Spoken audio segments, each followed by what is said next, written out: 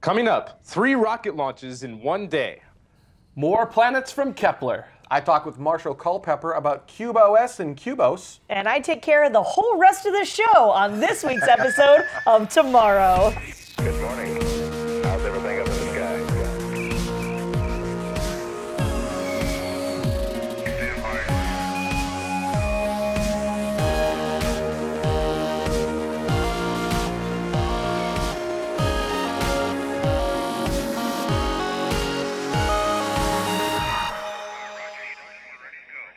Welcome to Tomorrow. This is Orbit 10.23. I am one of your many hosts today. I'm Carrie Ann. I've got Jared. I've got Mike. I've got Dada. Poor sleep-deprived Dada. We've also got a bed in the background and a great guest for you. But before we get started into all of that, I want to make sure I give a huge shout out to all of our patrons. Actually, these are our Escape Velocity patrons. These are the people who've given us $10 or more for this particular segment of this particular episode because they really believe in all of the crazy things that we do. And if you too would also like to contribute to all of the crazy things that happen here, feel free to head on over to patreon.com/TMRO. It's been a week, and it's just going to get even better as we go along. Yes. So, Mike, as we so often like to make you dance at the front end of the show, you got a lot of stuff to talk to us about. So why don't we just go ahead and jump on into it. What's the first thing you got to talk to us about, Mike? Yeah, there was a lot of launches this week, most of which all happened yesterday. But first off, we had a Chinese launch earlier in the week, although there was a problem with this launch, so there wasn't a whole lot of footage. But let's check out what little was provided.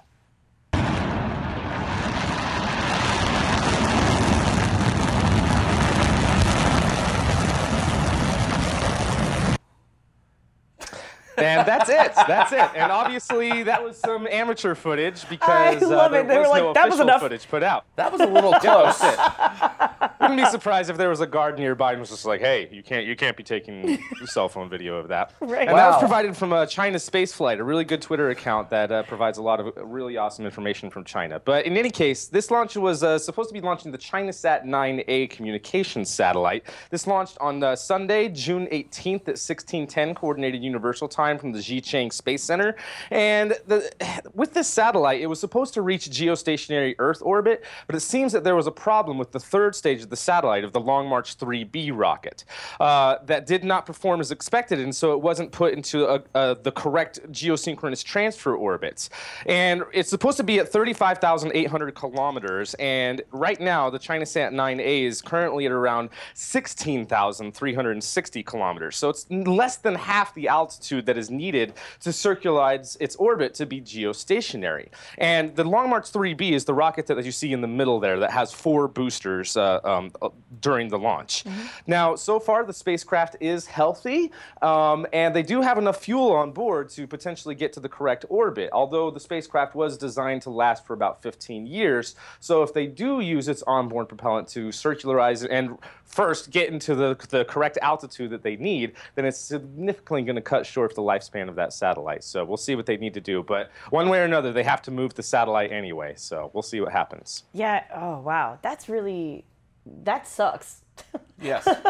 Right? Because yeah, like you were saying, like you either have to get it to up into the right orbit, and then, you know, instead of lasting 15 years, you could potentially only last 10 or 8 years. I mean, that could, you know, half its time span up there because it doesn't have the fuel to continue to stay in the correct orbit, or you have to like deorbit and try again, which is all kinds of like sadness, and nobody wants to do that if we don't have to. And something that I didn't mention too is its high point, even though it's at 16,000 kilometers, its low point is only 100 kilometers. So it's passing the orbits of lots of different satellites. Yeah. Even though it's in like a different inclination than the International Space Station, there's no risk of it hitting that. There's still traffic that they have to move it. They either need to deorbit the satellite or push it out of the way so that it's not a problem. Wow. Man. Yeah, that's rough. Glad I'm not making those decisions. China had some other good news later on that we'll talk about, though. But let's go ahead and move on to the next launches this week. Totally. So all on Friday, and for me, from my perspective, this next launch happened on Thursday night, but technically it was Friday Coordinated Universal Time. So I'm talking about an Indian PSLV, Polar Satellite Launch Vehicle launch. So let's check out the footage from that. with this launch, it launched on Friday, June 23rd at 3:59 Coordinated Universal Time from the Satish Dhawan Space Center on India's southeast Sriharikota Island. And 31 satellites were on board this launch, the primary one being CartoSat 2E, which with it, it's joining a fleet of Earth imaging platforms to help observations of cities, crops, natural disasters, and other targets for the Indian civil and military authorities to have cartography data.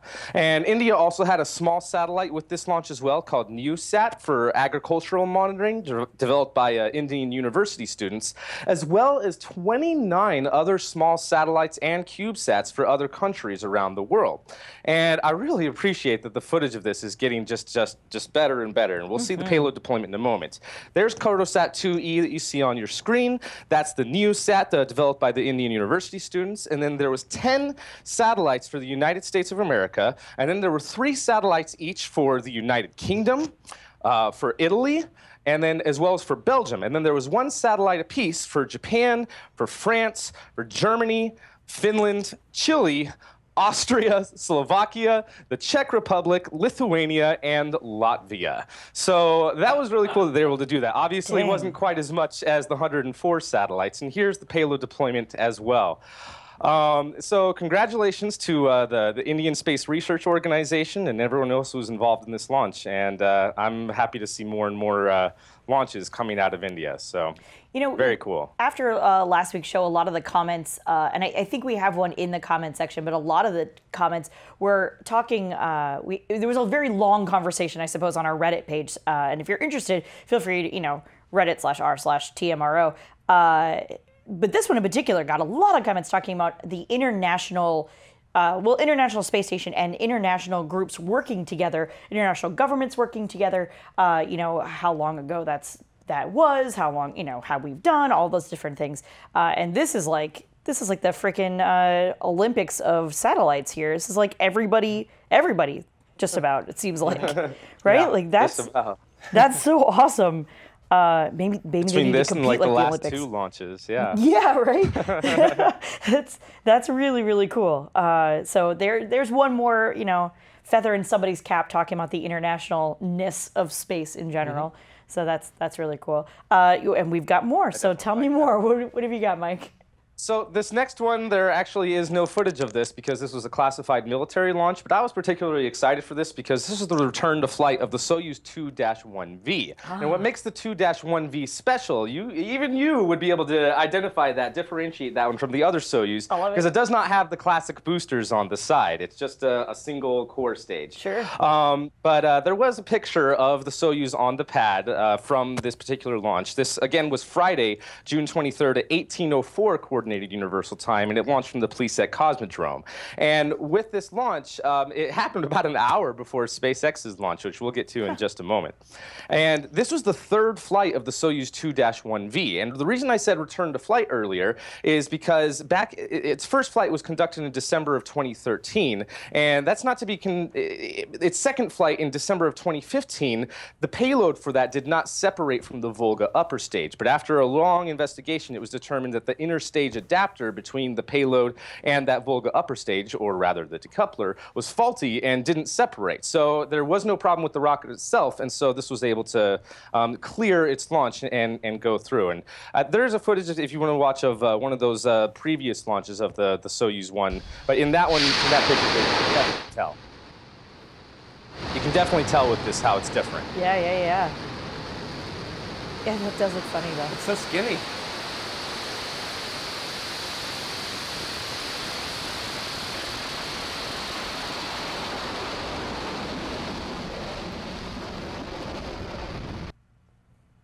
So yeah, that was footage of the mission back in 2015. But even so, the Russian Ministry of Defense declared this mission a success, even though we don't know what the payload is.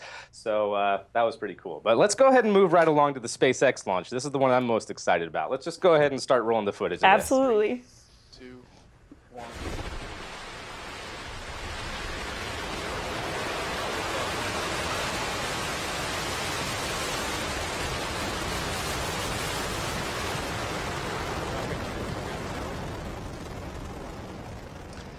So yeah, SpaceX successfully launched this Falcon 9, which is a reused rocket, or rather a flight-proven Falcon 9 rocket, carrying Bulgaria's first communications satellite. And this was on Friday, June 23rd at 1910 Coordinating Universal Time and launched from Launch Complex 39A at Cape Canaveral, Florida.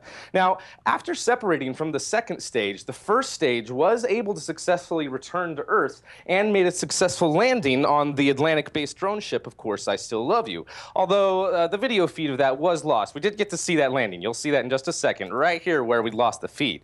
Now, with this, the first stage rocket, it's designated Core 1029, originally launched the Iridium Next satellites, numbers 1 through 10, back in January of this year. And boom, there we see that it was a successful landing. Even though it's slightly tilted, it looks okay. And when it first launched, it actually launched back in January of this year from Vandenberg Air Force Base in California and landed on the Pacific-based drone ship Just Read the Instructions only 6 months ago. This makes Core 1029 the first Falcon 9 stage to launch from both the west and east coast and land on both of the drone ships. So that's historic. Here's another first. And of course, they had a successful mission and were successfully able to deliver the Bulgaria sat into a good geosynchronous transfer orbit. So congratulations to SpaceX and everyone involved with this launch and making this a success. That's really cool. I guess I didn't realize cool. that had flown originally from, like you were saying, from California and landed there, and then that's really cool. Yeah. Two coasts. Yeah. That should also get a nice monument ships. if I do say so myself. Yeah, it makes me wonder if they're going to keep reusing this one or if it's going to be another one of the museum pieces. I guess we'll see. Yeah. Huh. We'll take it up at Yeah. Griffith. If nobody there you wants go. it, we'll take it. Right? So, we'll just put it out front in the parking lot. I mean, it's not like we have parking. I'm sure there's a list. I'm sure there's a list. Right? Oh, that's hilarious. But anyway, yeah, that's it for launches this week. All right, good.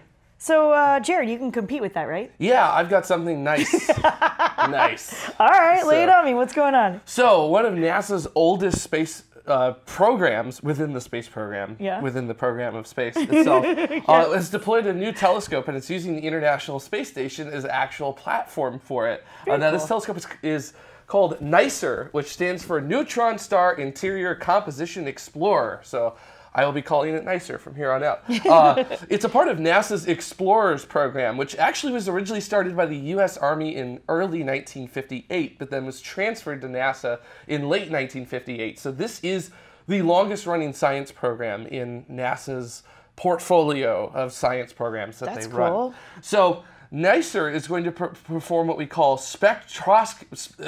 There we go. That one. Well, spectroscopy, which is when you take in light and you break it into multiple wavelengths and analyze it from that.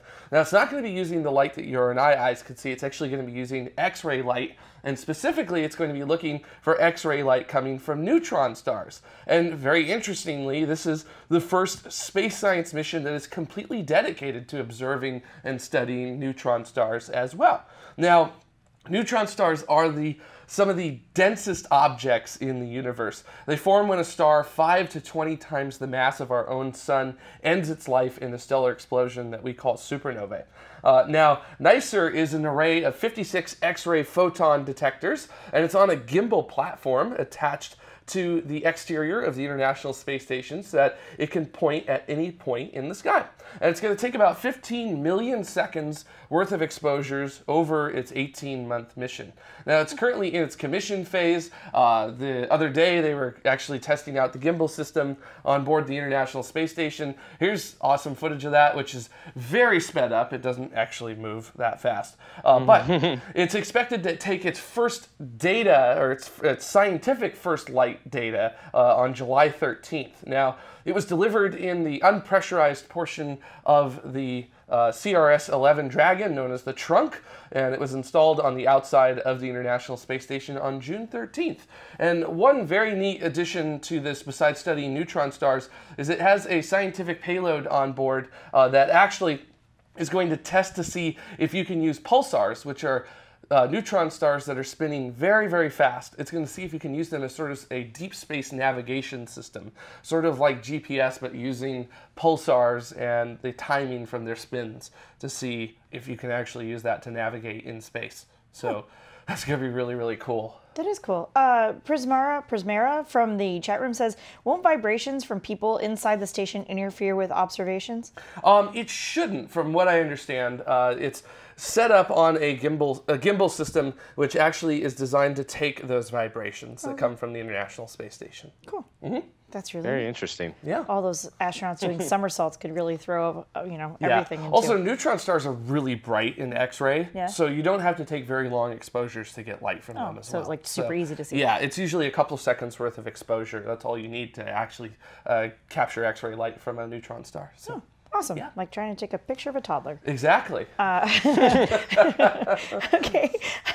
All right. So, Mike, you got some anti-launch stories here. Some undocking and redocking. What's going on? Yeah. So there was some good news from China. I felt like I needed to talk about this since they had the partial launch failure. Totally. Their first cargo ship, Tianzhou-1, has successfully undocked, did a fly around of the Tiangong-2, and redocked. And there is some footage of that. So with this, their first vehicle, Tianzhou-1, it launched back on April 20th. And it's now completed the 60 days at the station, and it's completed 2 refueling tests at Tiangong-2. The whole purpose for this test to make sure that they can actually resupply a space station.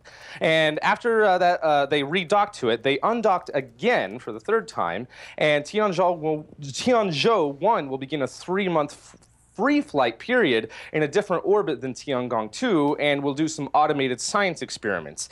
And then before it conducts its final rendezvous and docking with Tiangong-2, which they're going to try to test the fast rendezvous maneuvers that have kind of been tested out the International Space Station before ending its mission by burning up in the atmosphere.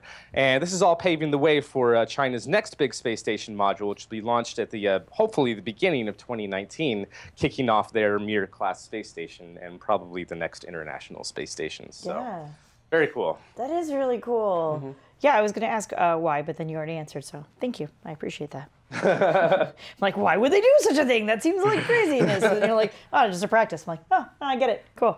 All right, awesome. Yeah. Thank you. Go China. Jared, some Kepler information? Yeah, of course, Kepler, the Kepler Space Telescope, which is in space, as its name would imply, is looking at light coming from stars and other exoplanets, or to see the exoplanets moving in front of those stars. Now, they just released the latest data set from Kepler, and it has 219 confirmed planets in its hull. So that now brings Kepler's total number of planets that it has confirmed to 2,335. And it's provided about 4,000 candidates, which are basically light curves that we look at and we say, well, we're not sure it's a planet just yet. We still need a little additional data. Now, 10 of those new planets discovered are similar in mass to Earth, and they're orbiting within the habitable zones of their stars, which several of these habitable zone Earth-sized exoplanets are actually orbiting stars like our sun. So we've been finding a lot of habitable planets around dwarf stars, which dwarf stars are a little more temperamental in terms of radiation output and solar flares and other things like that. So maybe not the best place to have an actual habitable planet, because we're getting zapped all the time by that dwarf star. But a star like our sun is relatively stable, so now we're starting to find exoplanets around stars very similar to our sun. So one thing that did happen with Kepler back in 2012 was that multiple reaction wheels failed. So they've been using a new way of actually working with Kepler to stabilize it. The engineers at NASA's Jet Propulsion Laboratory realized that with the solar panels on Kepler, they're symmetrical. So you can actually point that towards the sun and use the photon pressure from light itself to stabilize Kepler. And that's what they've been doing since about 2013. And they're just instead of Kepler looking at one spot in the sky like it did for 3 years, it's now drifting across the sky and taking measurements as it looks over a larger area of the sky. Now that means that we can't really find exoplanets that have very long orbits because Kepler can only look at one spot in the sky as it moves for about 88 days. But we can always revisit the next year that area in the sky as well. And then here's a nice little chart of the total planet candidates in terms terms of size and orbital period, so how long it takes to go around that star once. The blue is what it's already found. The yellow is a part of the latest data release. And what's so cool, you can, if you look at this chart as the data is released, it goes from really big, like super Jupiters, and it starts to get better and better as we get better with our data down towards Earth-sized planets over the years. So very, very cool that we are still getting great data from Kepler. So I feel like this is not the first story this year that we've had about exoplanets and possibly habitable. I think we need like a count. A count? Like a total count? Like bing! Yeah, you know what I'm saying? I want to say that the total... A counter? Yeah. Like, yeah, but you know what I mean? Like, just be like, well, this is 219 of them. Like, all right, cool, add 200. Bing! Now our total is like so far, just for 2017, is, you know, however many. That'd be pretty cool. I We think can figure so. it out. I know we have a counter at Griffith that says how many total confirmed exoplanets there are, and it's somewhere around like 3,428, somewhere in there. Wow. So it's a lot. So That's also news to me that I knew about the reaction wheel problem, but I didn't know that it was looking at other parts of the sky now. Originally, it was just looking at the constellation of Cygnus. So Yes. that's really exciting to me that it's starting to look at other places, because it was like, cool, we're finding all these planets in one part of the sky, most of which are pretty far away from us. Yeah.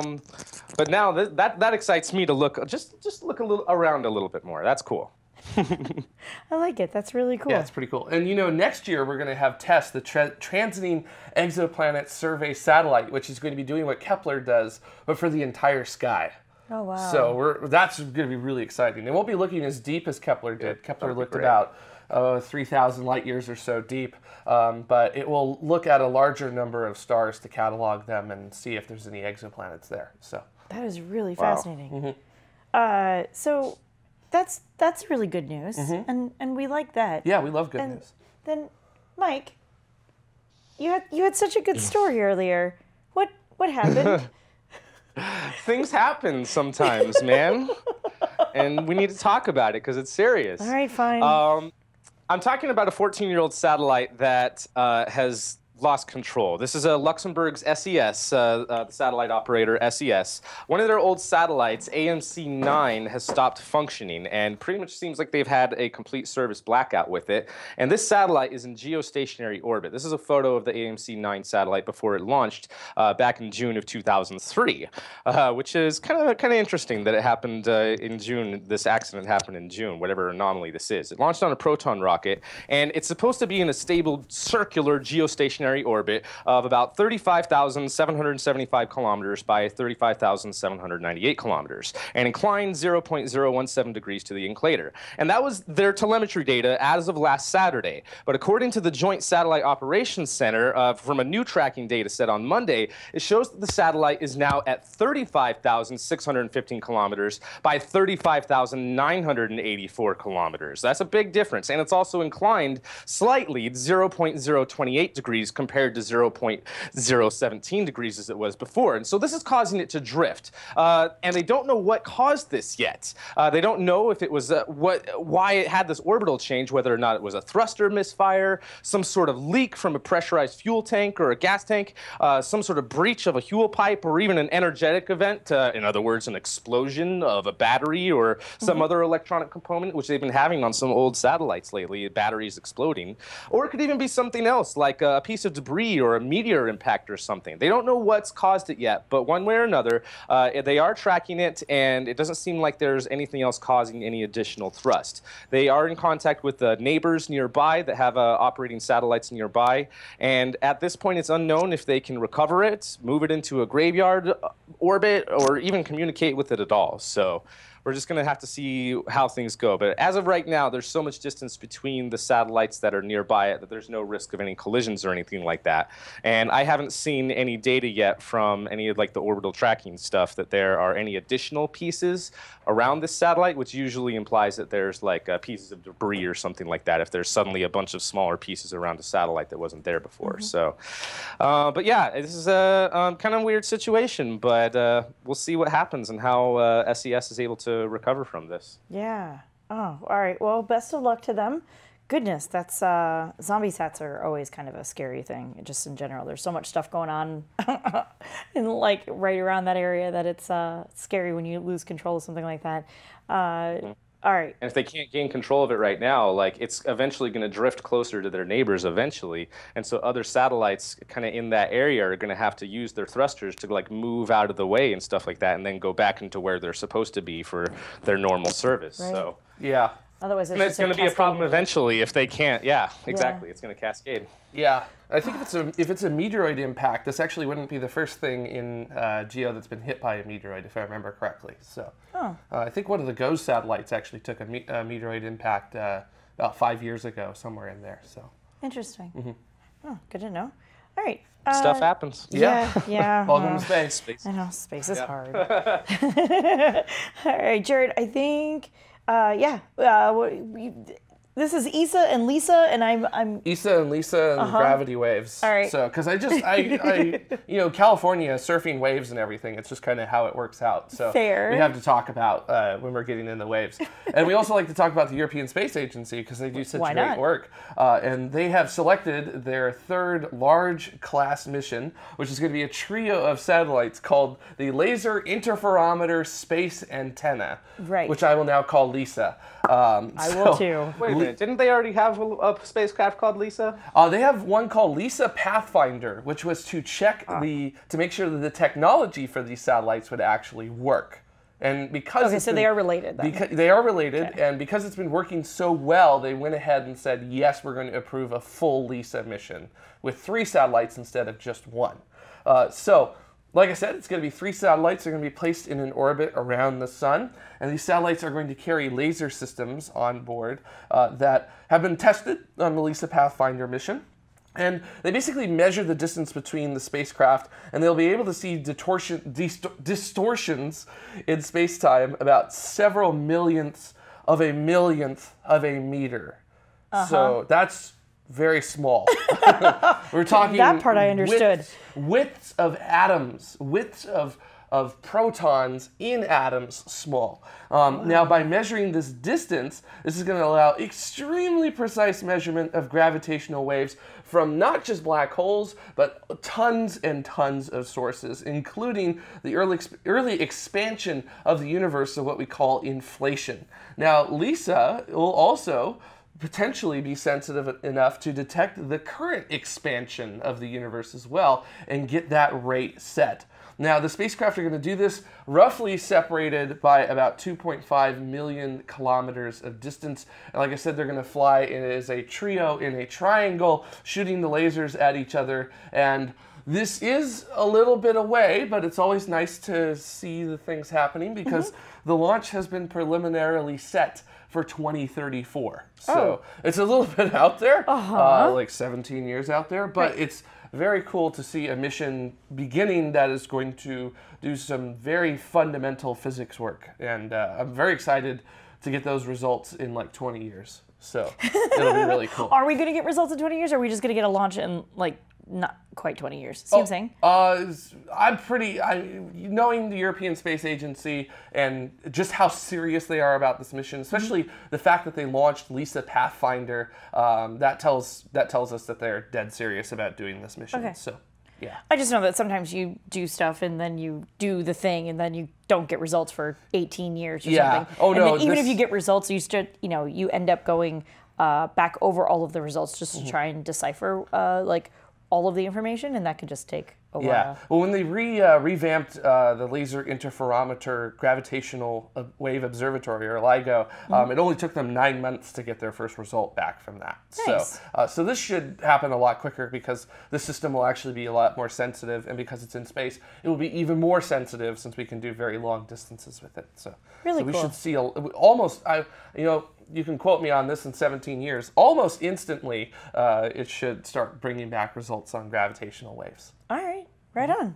Very cool. All right, I think that was plenty. I feel like every news segment we go through, it's just like there's so much information.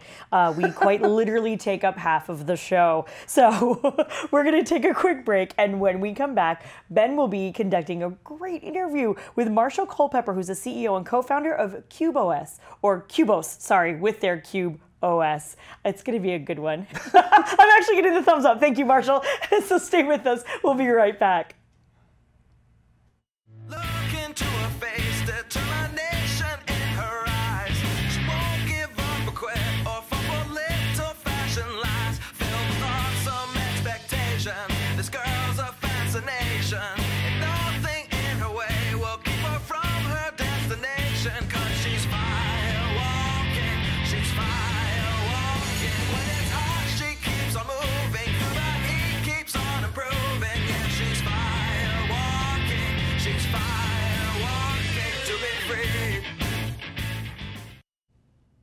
And welcome back to Tomorrow. Now, before we get started with our interview, I wanted to give a huge thank you to all of the patrons of Tomorrow who've helped to make this specific segment of this episode happen. These are people who've contributed $10 or more. These are our Escape Velocity patrons. And we've also got our Orbital patrons.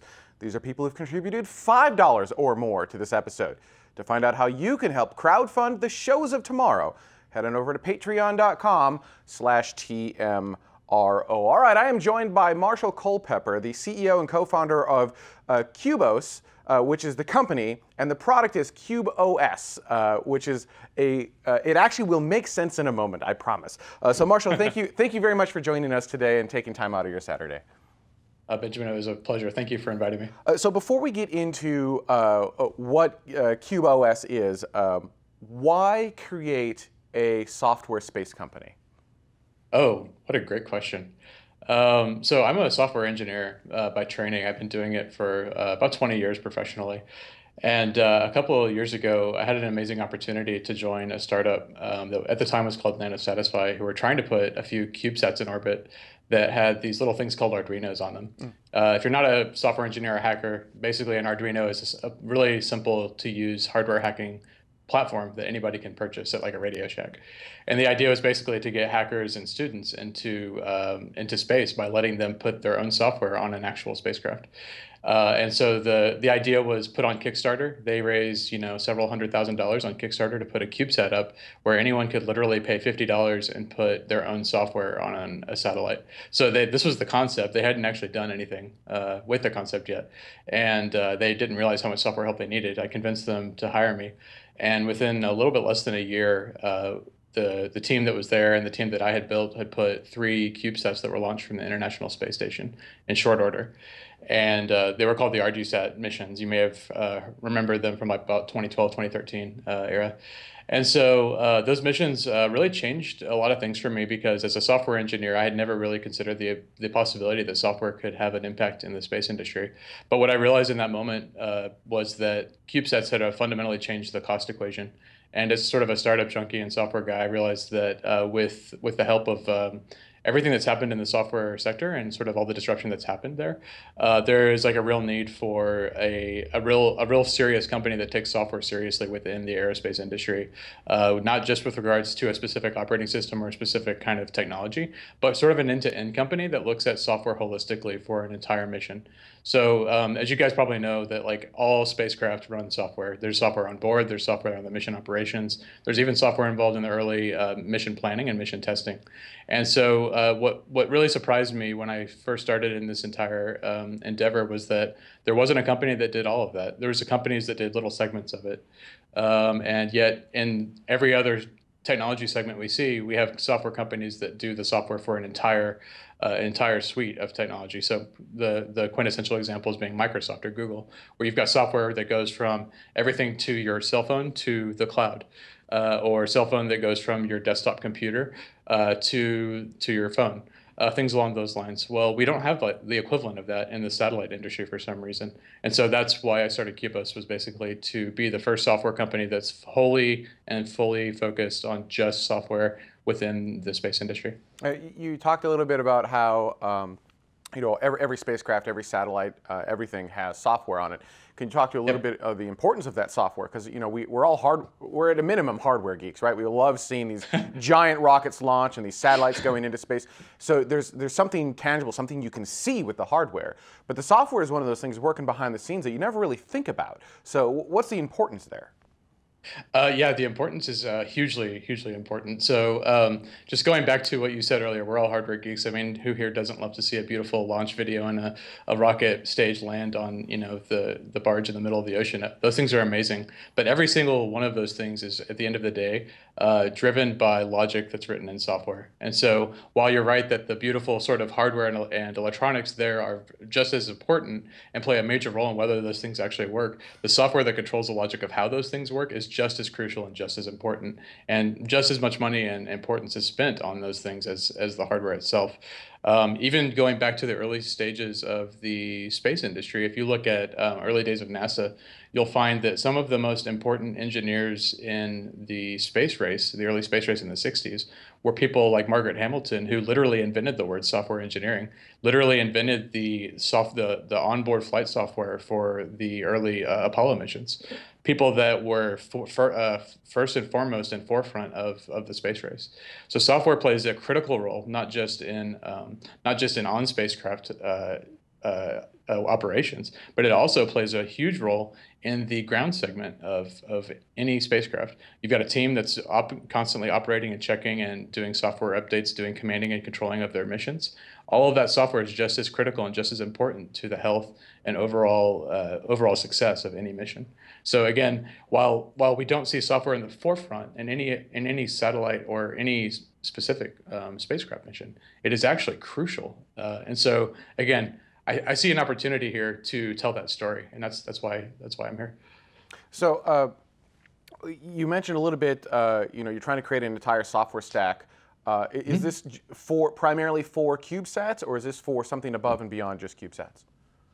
So yeah, just getting started. Yeah, CubeSats is where we are today. That's that's where I started my entry into the aerospace industry. So everything we do right now has been mostly focused on small sat customers that are doing CubeSats and microsats. But our long-term vision is to get into the larger satellites and larger spacecraft. And so as we are kind of a relatively early stage startup company, we're kind of earning our bones, if you will, in the CubeSat industry and the smaller satellites, and intend to go further up into more mission critical and more sort of government and other types of satellite missions. So you touched on this a little bit, but I'd like to go into a little bit more detail. I'd like to compare and contrast. If I create a CubeSat today, right? I kind of buy one. You can sort of off the shelf them for the most part, right? What is the process I need to go through today, not using KubOS, to get my software on board, versus what is the process if I were to use KubOS to get my software on board and do all of that testing?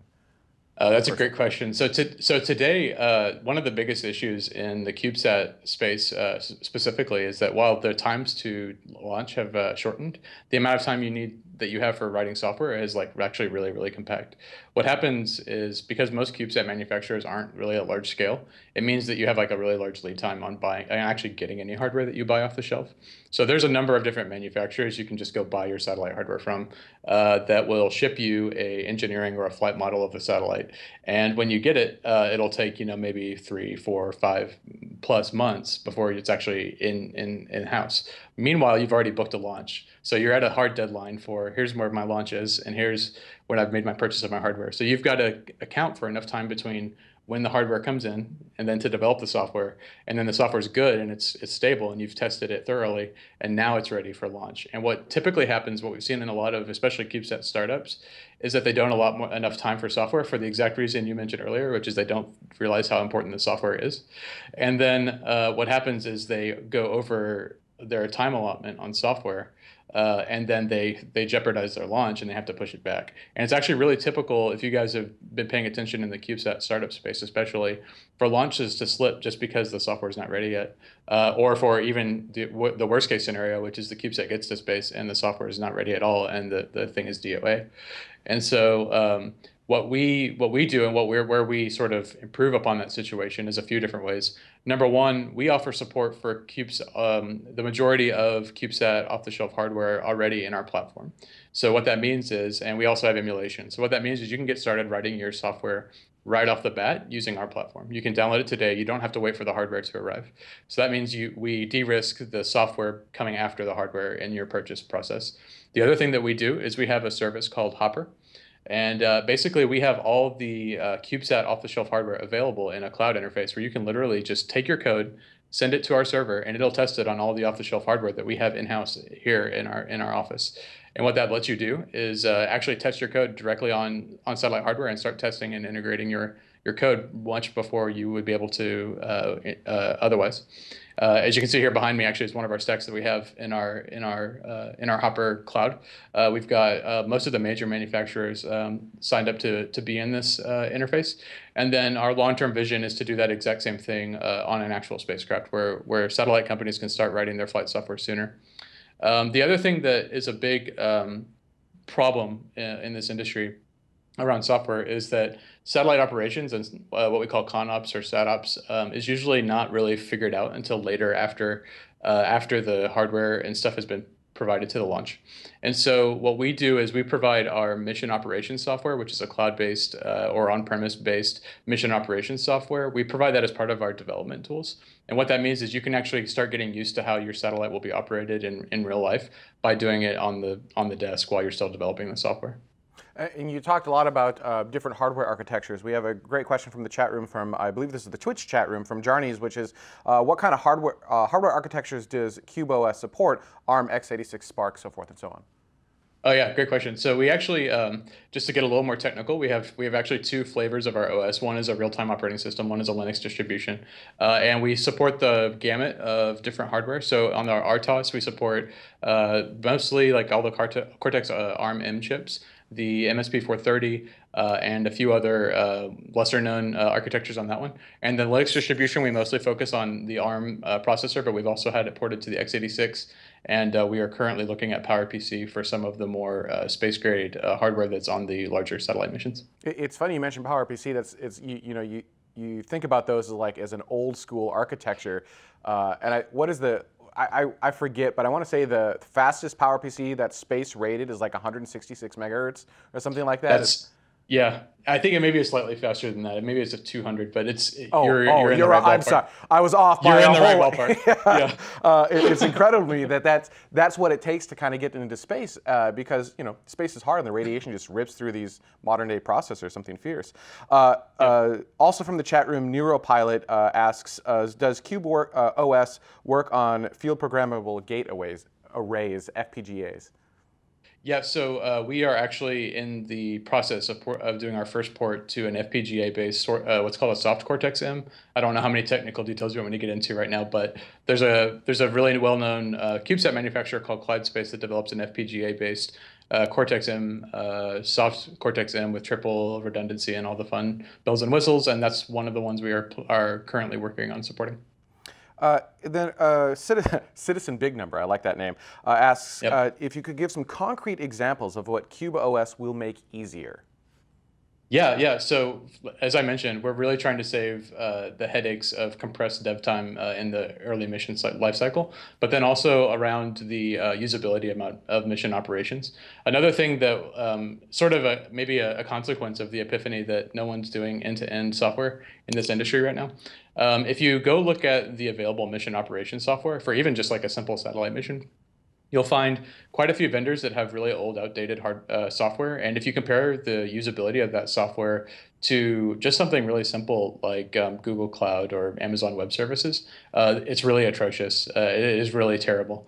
And while not only is the user interface for those programs really terrible, and you have to be seriously trained to use that software, on top of that, there's no integration whatsoever with whatever flight software you've written. So you've got to do manual configuration and do a ton of upfront work just to get it to work with whatever code you put on your satellite.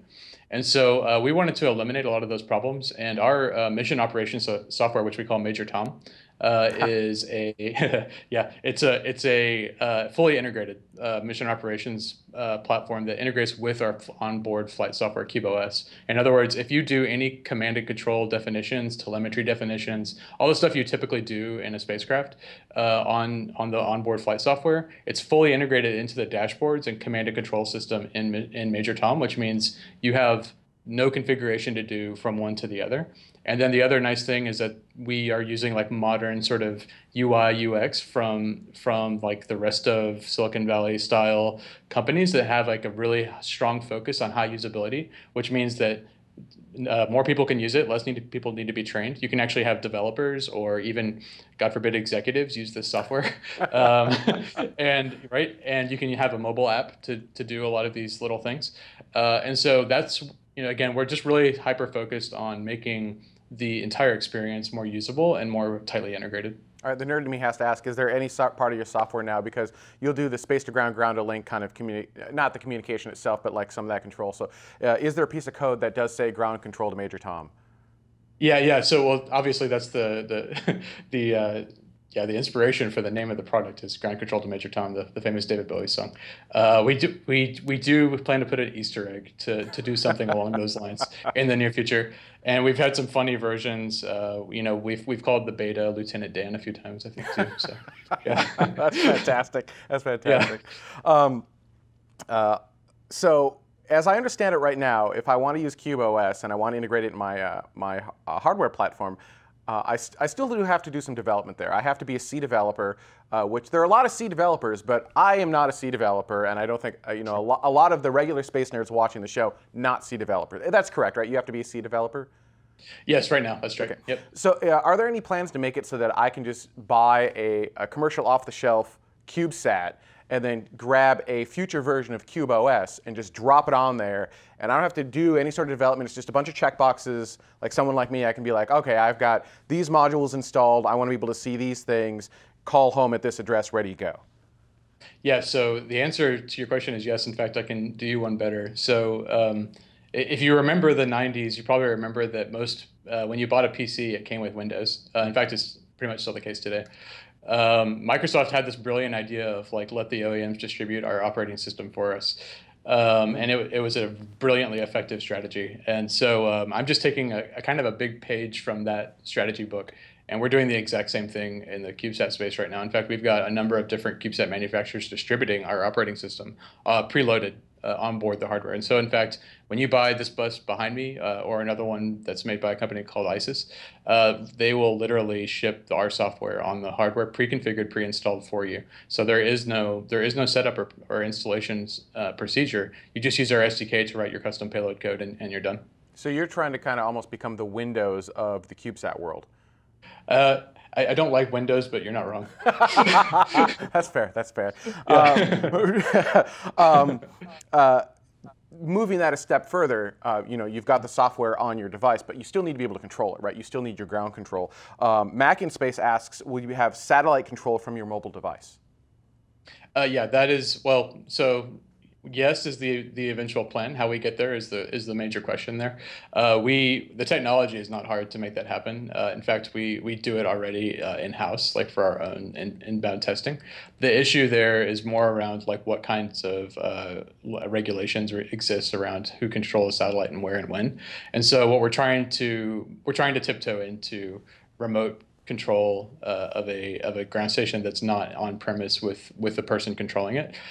So we have some things we're doing around profiling the users who are actually going through that interface, because you do have to profile where the people are coming from and the ground stations themselves when you're getting licensing from the FCC and other regulatory bodies for these things. So all it really is us trying to be careful with the regulations because we're an early stage company. But yeah, the technical feasibility of that makes it relatively straightforward, and we will eventually have that as a major piece of our platform. The other interesting thing is you mentioned the ground stations, right? It's not like you could just use your phone and point it at your satellite and say, okay, send this command, right? You have to have that communications link between. It's interesting with all these different startup companies, where we've got some of the communications ground systems, we've got you as an operating system, then we've got the hardware platform. So we're starting to see some cohesion in all the elements necessary to actually create this next generation, really easy to get CubeSat that anyone could buy and fly. It's going to be pretty awesome. I think we're still a year or two away from that, but it's going to be pretty cool when you just swipe your credit card and have a fully working satellite platform ready to go. Yeah, it's already pretty straightforward. There's a really cool website called CubeSatShop.com. You can literally buy a whole CubeSat bus like with a credit card through the website if you want to. I mean, it's $100 grand or something, but if you've got that in your credit card, you can do that. And then, but you're not wrong. I mean, it's getting cheaper, it's getting quicker, it's getting faster, and that's what all of us are trying to do right now. Is just sort of like that next wave of iterative, quick, like low-cost development. That's what we want to see. That's how innovation begins. The chat room is extremely interested in security. I'm going to just rattle off a bunch of security questions all in a row so we can kind of do it all in one section. Space Mike asks, how hard and easy is it to hack a CubeSat? Lure asks, what built-in security hardening is in KubOS and the SDK? And then Rebel Ace Fan, is the software as scrutinized as with airplane software, things like, and then Johnny Boy, how is communication security managed on KubOS? So can you talk to a lot of security questions. So talk to security a little bit from the OS and then maybe the comm link kind of side of it. Obviously, you don't do the link itself, but are you doing encryption on board to send through that link, things like that? Yeah. So just like any like major open source project, like we obviously try to take security very seriously. We're also an early stage. We're also an early stage project. I'll just mention that right off the bat. But that being said, so we do take security very seriously. We are actually working directly with JPL right now to try and get our not just our OS but all of our flight middleware and everything sort of checkmarked for their cyber secure. What they call their, it's like their new check off, like their new, I forget the exact word they use now, but the verification process for their new security. And so they are defining what that means, and we're kind of like going through that process with them right now. But essentially, they're using all of the same cybersecurity protocols that are required for DoD software, is what I understand, which is what's used on all the major DoD satellites. And so, yeah, it's going to take us some time to get up to snuff for all of those check marks, I have no doubt. But we are taking it very seriously, and our long-term strategy is to be as secure as possible, especially as we get into more government customers. With regards to like how CubeSats do security, I'll be trying to be as frank as possible. Most of the CubeSat people I see doing projects right now, it's not that they're not worried about security; it's that like it's only going to be up there for 12 months, so they don't care anyway. Like most of them are doing early technology demonstration, trying to prove something. And if they can just prove that, they're not looking to, it's not the old sort of, it's going to be up there for 20 years. And if I lose it, my entire business goes bankrupt. It's more like, oh, it's a throwaway device anyway, because it's a building, it's like a stepping stone for my project. And so you have to kind of have a different mindset about some of these earlier stage small spacecraft, because they're not intended to be around forever or intended to be a giant expenditure for a company. You're also not going to have a constant uplink to these things, right? You have to have ground station control of that. So there's a lot. I mean, it's not necessarily security through obscurity, it's security through inability to connect to the thing. That's right. But moving forward, I can see a time, right now most CubeSats are in low Earth orbit. I can see a time where CubeSats are sent further on as we figure out some of this next generation propulsion, where they're going to planetary bodies that are not Earth. So security may become a bigger concern. So you are working on that, or at least that is something that people are thinking of at least? Yeah, oh, absolutely. And you're absolutely right. I mean, we know a few of these guys that are looking at both Mars and the Moon as CubeSat developers. And so like the question of how you get the level of security a bigger satellite does when you've got literally like, a couple orders of magnitude less power budget is a real serious problem. And it's not just on the software side, it's also on like what can you do from a processing power standpoint. There's just so many more constraints there. Rebel Ace Friesland asks, how does KubOS compare to something like the Mars rover operating system? That's a great question. Actually, I don't know a ton about the Mars rover operating system, to be perfectly honest with you. But I do know a lot about what NASA has done in the past with some of their satellite onboard flight software. There's a really interesting project run out of Goddard called Core Flight Software Suite. And some of the stuff they've done there is a little bit more kind of old space open source type stuff.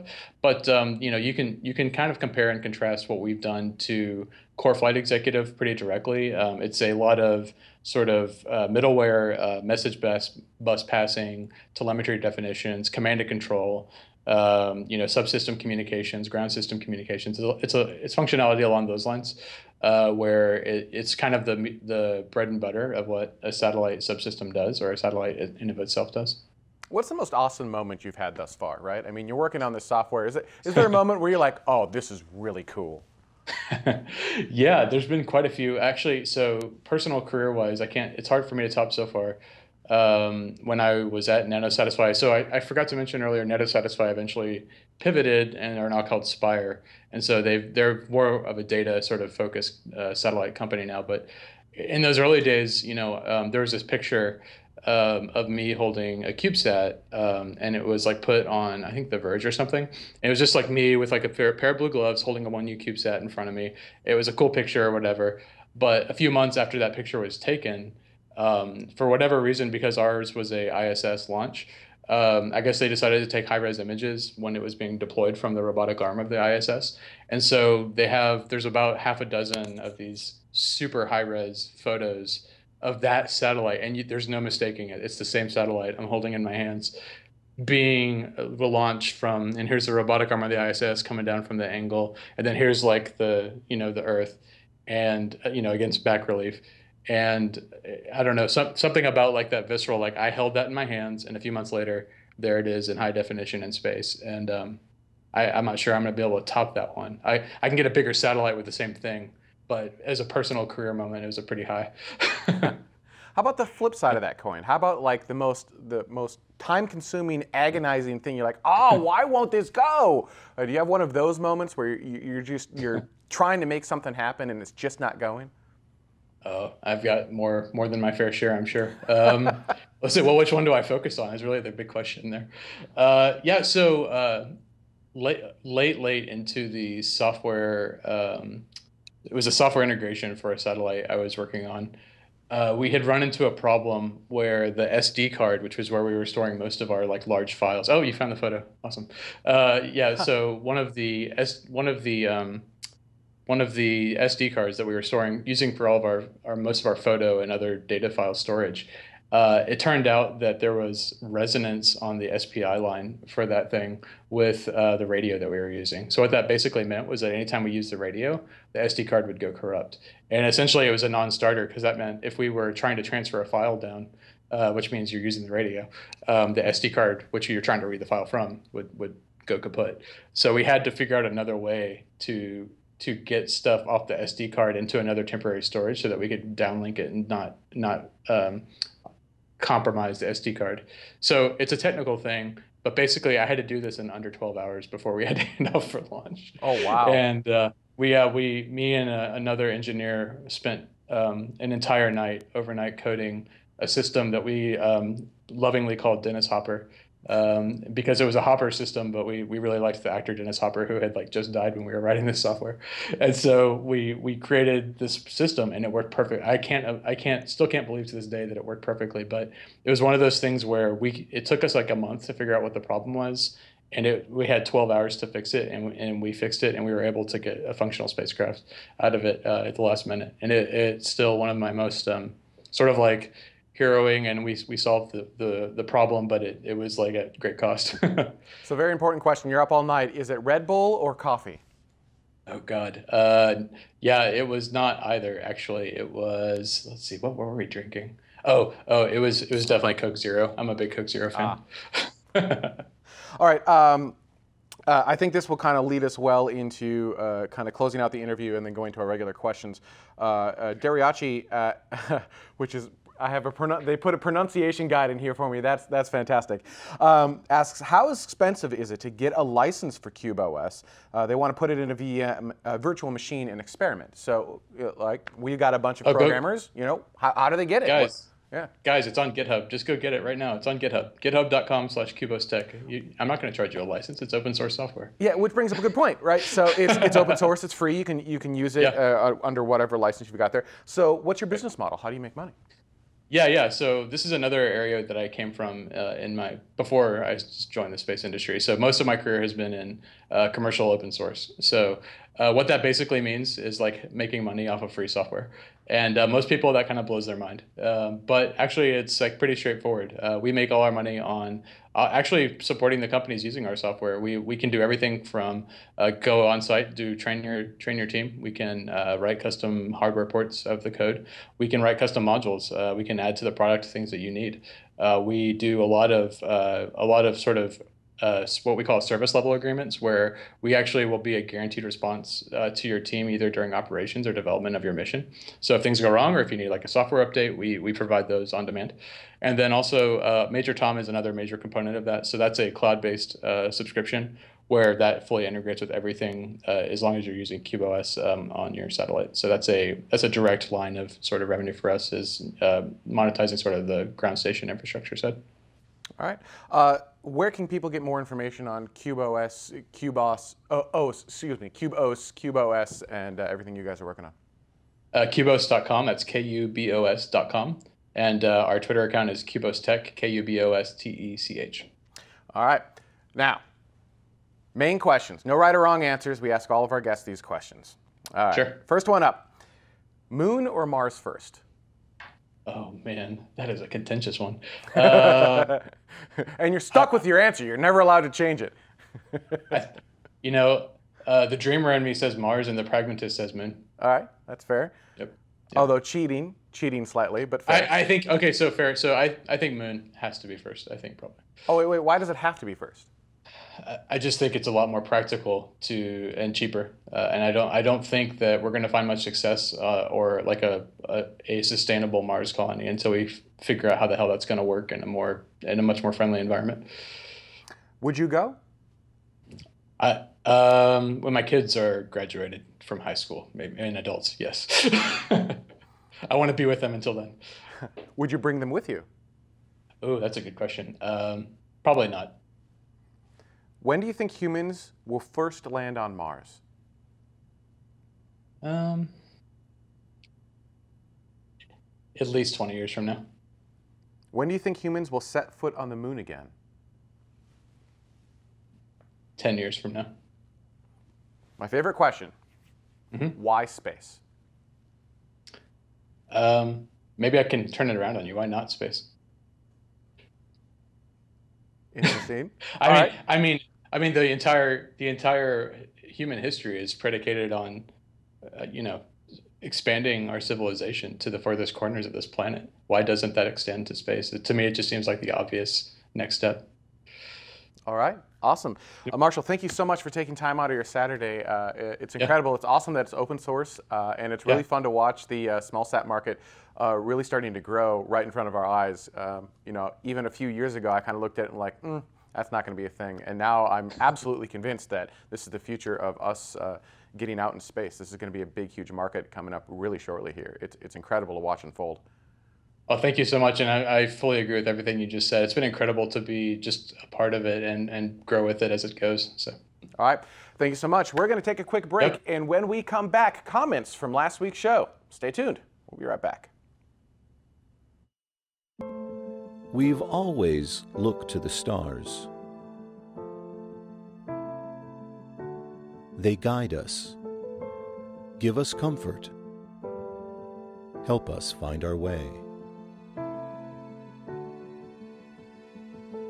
We see ourselves out there.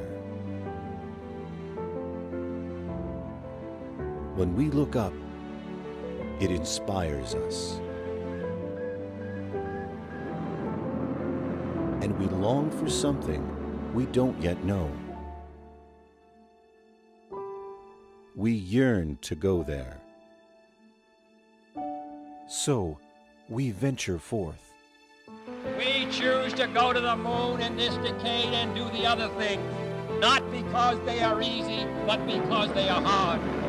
Because that goal will serve to organize and measure the best of our energies in space. Tranquility Base here. The Eagle has landed. It's one small step for man, one giant leap for mankind. The exploration of space will go ahead, whether we join in it or not. Many think we stopped exploring. But we know our journey didn't end. T-minus 1 minute. We've only just begun.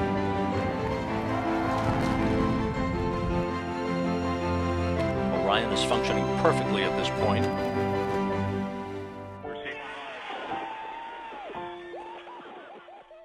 Come with us and explore tomorrow.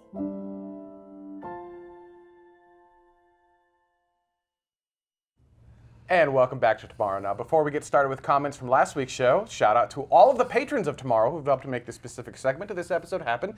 These are Escape Velocity patrons. We've also got our Orbital patrons, and a special thank you to our suborbital patrons. These are people who've contributed $2.50 or more to this specific episode. To find out how you can help crowdfund the shows of Tomorrow, head on over to patreon.com/TMRO. All right, and apparently, did you take a poll in there, or did they just mention it because of my name banner?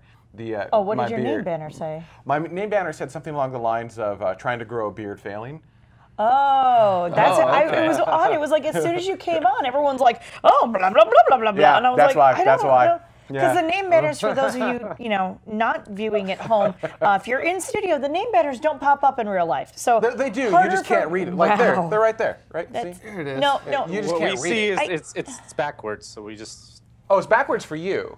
Not for us. Yeah. Yeah, because your screen gets flipped because of... All right, anyhow. So yeah, hilarious. And then my favorite, I think my favorite was, I saw somewhere in the comment room, someone said, yeah, but Marshall has a real beard. And he does. He does. He does.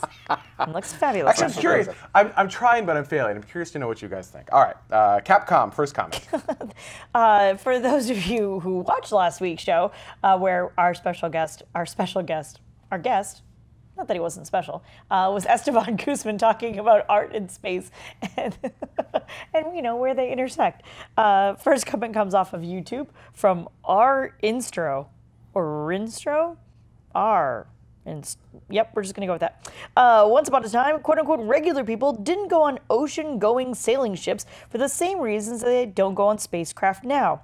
The systems of the craft are complex and not reliably autonomous. Every hand is needed to operate or monitor the ship. Space on board is at a premium, and there's no established destinations, which require spacecraft to get there, and so on ad nauseum. Basically saying, that every person on the ship serves a purpose. Yep, it does today. Yes. Right. And then he actually did go on, he or she, they went on to say, I agree with Space Mike's, once we get space forts, in quotes, and so on, then a demand will go way up for families to get them to show up and so forth. Yeah, I think that makes sense, right? You're saying, all the non-essential personnel. Yeah. I think that's your point, though, right? Is that right now personnel are essential. We need something like a space fort where you don't need essential personnel, and then we'll be able to bring up families, and that's when we'll have a real colonization of space. Is that a fair assumption? Yeah, and just like our intro was saying with the whole ship analogy, I mean, once transatlantic ships were taking place from Europe to the Americas, I mean, it was a while before regular people started. I mean, you could say that the first colonies, were pretty brave people, but even those people were very involved in the entire process, and you couldn't exactly say that those first colonists were non-essential persons because they all had jobs to do. So yeah, just like we're both saying here, until things like that happen where things are a little bit more established, then all the non-essential personnel can start showing up. So. But we're getting closer to that, right? I mean, we're getting closer to the point where... I hope so. Yeah. I mean, but you look at like a Spaceship Two sort of flight. I mean, they're about, what, 6 months away? And those will be non-essential personnel. And that's just up and down. But then you take that and you extend it maybe a little bit further. You can see where that extends to a Bigelow module. Well, they're not going to be essential personnel. And now you've got kind of this, it's not inflatable, it's expandable. It's expandable space habitat. Yeah, no, don't call it inflatable, expandable. You can pretty clearly see a path here. It's just that we're not there yet. Is that fair? Everyone agree? All right. Yeah, we're not at that stage yet. All right. Next up, Capcom. Also off of YouTube from Samuel Price. Because I can count and I can multiply, and for fun I decided to figure out your minimum donations, and it comes to a paltry $61,360 per year. You guys must really love making this program. So yeah, actually, we do tend to cover numbers a little bit more in our Patreon hangouts and on Patreon, like where your funds are going, because over 100% of the patron funds go to something. I don't mind having this in the show, and I'll give you some basic numbers of. That number is actually pretty close. It's not quite right because it makes a few assumptions. You don't have access to the full data set. So it's closer to 60,000 per year. But you look at like this space is 2,000 per month. So that adds up very quickly. Then we pay people to actually work on the show. That's another $1,500 per month. And we've got bandwidth at $500 per month. We've got hosting at $1,000 per month. And you'll notice if you start running those numbers, I've already gone up to $60,000, not quite $60,000, because I'm missing our Adobe Creative Cloud licenses, which are another $500 per month. I believe that brings us up to $60,000. I don't actually have my numbers in front of me here. And that doesn't include anything like the cameras, the lights, the sets, or anything else like that. So we actually do like the show because we pay to be here. In addition to all the Patreon funds, it actually costs us money to run the show. Now that won't be like that all the time. We're getting very close to break even at this point, which is a really great place to be because we've been doing this for 10 years and our costs have increased But the show, I think, has increased. I would say the show quality has increased. Like, the awesomeness of the show has gone up. But if you're a patron subscriber, you'd like to know where your funds go, feel free to ask me at any time. I'm more than happy to let you know where everything's going. Some things are just like crazy purchases by me, like spending $5,000 on a graphic for a planet behind us, then going, I don't like it, let's do it again, and spending another $5,000 on a different graphic behind us. It wasn't just because you didn't like it. It was falling. Yeah, it was falling, to be fair. Yeah. So yeah, the show does cost a lot. It doesn't bring in a whole lot. That's also not our only revenue source. There are ads, but you know, we get very little money from that. And there are other things. One thing I did want to mention is I don't like calling Patreon donations. You do get something in return. You're not donating to the show. We're trying to give you something back. So you give to the show. Hopefully you get something from the show in the show itself. And then if you contribute to the show, we're going to do our best to make that worth your while as best we can. So your name in the show as a thank you, giving you access to content a little bit earlier than everyone else, giving you access to additional rooms, like depending upon, like giving you access to information and rooms and things like that. So you are getting something in return. So it's in my mind, I don't like calling Patreon a donation-based system. You are supporting the show, and we absolutely appreciate it. And without your support, this show would not be what it is today. We'd still be doing it because we did it before without Patreon. The show will still happen no matter what. We've been in basements. We've been at the back of coffee shops. We've been in dining rooms and living rooms. This was actually going to be in our garage for a while. Yeah. So, we would still be doing this anyway, as long as somebody out there cared, for sure. But because every dollar, every penny you give towards the show is something that we can then put towards the show to make it better. And so we do appreciate every single penny because it helps us do more things. It helps us be more awesome. We wouldn't have been able to get these really awesome lights or be on Station 204. We wouldn't have Station 204 if it wasn't for you guys. We absolutely appreciate it. From the bottom of our hearts, we absolutely appreciate it. And there are things I can do to bring those costs down if we need to, but it will have a negative impact on the show. So instead, I choose, you're contributing to the show, so do we. We'll continue to contribute to the show as well, not just in time, but in money also. So there you go. Hopefully, our mission is not to make money. Our mission is to spread the word about space. Yeah. We don't make money on this show. That's correct. What your contributions allow us to be awesome at making space interesting for everybody else. Yep. You got it. You got it. Absolutely. That's it. We're going to, as we get more Patreon funds, we're going to put that back into the show and do more cool things. You can see some of the rewards, but one of the things I want to do is bring back launch coverage. I'd like to expand this into other shows like science. I think that's going to be really cool. And then use those other shows, science, cities, technology, and whatnot, to funnel people back into space. I think that's a really great way to What are you laughing at? Space Kyle says space evangelism. And then it goes on to say, have you heard the good word about space today? That is kind of what that's what done it. It felt a little bit. But that was good. All right. Anyhow, enough there. OptiQuest 21 says, I think Dutta needs a camera. We know! He kind of has We're working on it. Well, if we had more Patreon funds, maybe we could. Hey, he has a microphone. Dutta. That was half the battle. There's the back of Dutta. There you go. All right. Next well, comment. that was awkward. You've already been able to read the next comment for a moment. All right. Next comment. Threw me off, man.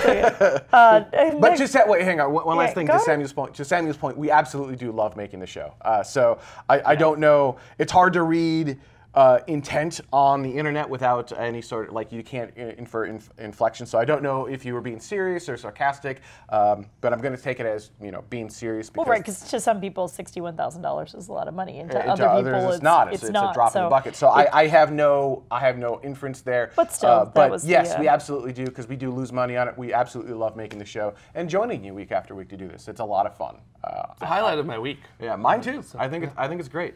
All right, next up. I'm sorry. Next up. That's okay. Next comment comes off of our very own website, TMRO.tv. What? You can comment there? No one ever does. But John Eric Thompson did. So John says, I strongly agree with Esteban Guzman on going to the moon before going on to Mars. There are so many, many things that need and should be tested out on our closest object first before continuing on to Mars. I think we've determined that. I don't want to put words in my mouth, but moon or Mars first, Mike?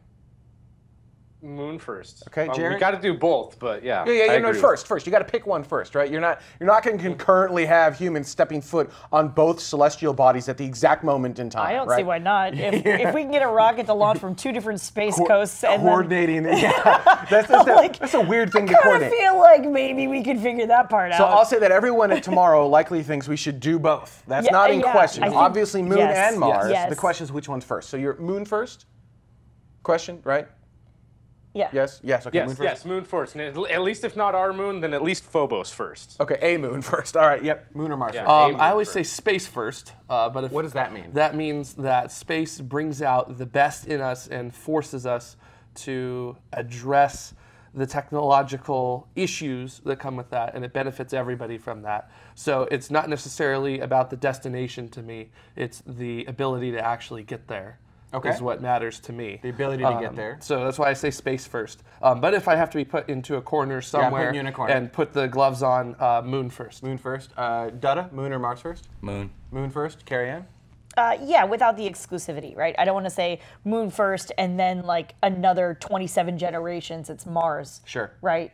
So work both concurrently, but right. Perfect world situation, blah blah blah. Do Moon first, learn some stuff, get that done, and then without it going past a decade more, you're on Mars. Yeah, I'm actually with everyone else. So I think the entire crew here is Moon first. Yeah. And I think Moon first because of your point. Rob Rancher is yelling. Yeah, for sure. Both, absolutely. Both. Don't get any of us wrong. And it cannot be Moon at the expense of Mars either, right? Mm-hmm. Right. We should be go working to the moon for the Mars program. We go to the moon in order to get to Mars, and in order to go beyond that. We don't stop at Mars. We keep going. We keep exploring. That's what we do. I used to be Mars first. You convinced me, actually, Moon first, because of the ability to look up at it and be inspired and go, there are people there. And I think there's a very powerful message for a lot of people who maybe aren't space geeks to be able to look at the moon and something in their brain, I think, might switch on when they realize that there are humans living on the moon. Yeah, I think that's going to be that's going to be an incredible moment for humanity. My analogy, for those of you who haven't heard it before, in general, is that we're originally from Minnesota. We now live in California. It doesn't matter the highest thing that I climb in California. Not that I can climb very high, but assume for a second. I can't see my family in Minnesota. But at any given point in time, assuming it's not a cloudy night, blah blah blah, if I was living on the moon, I could go outside and I could see Earth, and they could walk outside in Minnesota and look up and see the moon. Essentially, we'd be able to see each other. Right. And that's that connection. And it's just not something you get inherently from Mars on Mars. And I think that's a huge motivator just in general, and it keeps that connection going as well. I'm going to push back a little bit on Jared's comment of just space. Well, that's what we had with the shuttle, and we were stuck in low Earth orbit for 30 years. We always have to be stretching further. So I'm okay with going to just space so long as the intention is that, okay, Moon next and then Mars next. There always needs to be something bigger and better and beyond. And if we're just like, well, just space, as long as we're in space, I think then we get locked into just space. And we've had that for 30 years now. And I think that's actually a bad thing. I think we need to always be looking for the next great thing that we can do. I think I have a better analogy for you. Yeah, go ahead. We need to go to the moon, and that is our space shuttle approach and landing test. And then we need to go to Mars, and that's STS-1 and beyond. I see what you're saying. Good way to do it. Yeah. Okay, I could buy that. All right, cool. Yeah. So there you go. That's where we're at with that. All right, that is our show this week. We've got Jim Cantrell, CEO of Vector Space Systems, coming on next week. That's going to be an interesting show. He actually just flew a rocket. They just flew a rocket. So good timing. We're just talking about CubeSat operating systems and like CubeSat develop, and now we've got a CubeSat rocket coming on the show. It's all coming together. It's absolutely amazing. That's coming up. That's coming up next week. For those of you watching live, or if you're at the suborbital or above level, After Dark is up next. And we also wanted to thank all of our ground support patrons. These are people who've contributed between 1 penny and $2.49 for helping to make this show go week after week. All right, I'd like to thank everyone so much for watching. We'll see you next week.